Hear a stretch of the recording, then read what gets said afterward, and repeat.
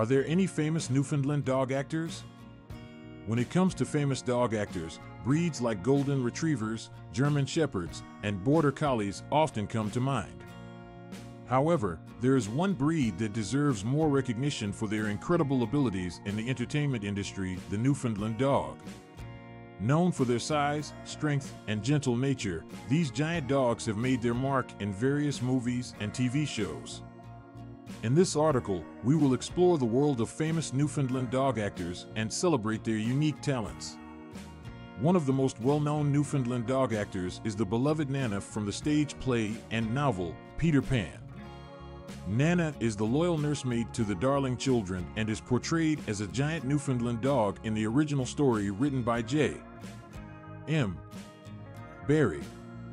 Nana's character embodies the gentle and nurturing nature of this breed, making her the perfect choice for the role.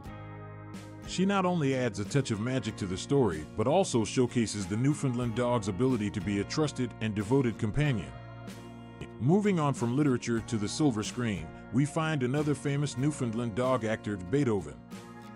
Beethoven is the star of the eponymous movie series that follows the adventures of a mischievous but lovable street Bernard. While Beethoven is not a purebred Newfoundland, he possesses many traits similar to this breed, including their size, strength, and affectionate nature. The Beethoven movies became a hit in the 1990s, with audiences falling in love with the adorable and comedic antics of the titular character.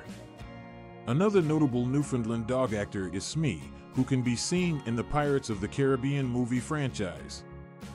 Smee is Captain Jack Sparrow's loyal sidekick and is portrayed by a Newfoundland named Gulliver.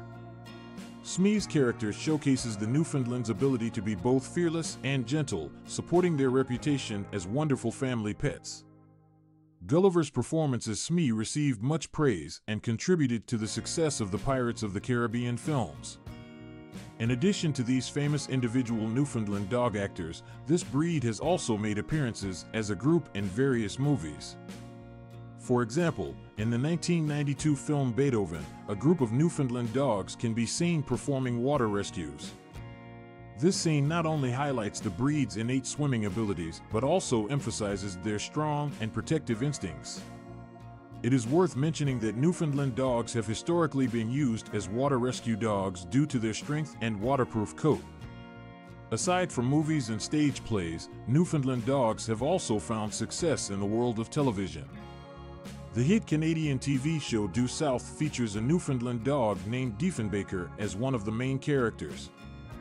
Diefenbaker plays the role of Constable Benton Fraser's trusty sidekick, contributing to solving crimes and uncovering mysteries. Diefenbaker's character demonstrates the breed's intelligence, loyalty, and versatility, further solidifying the Newfoundland's reputation as a talented actor.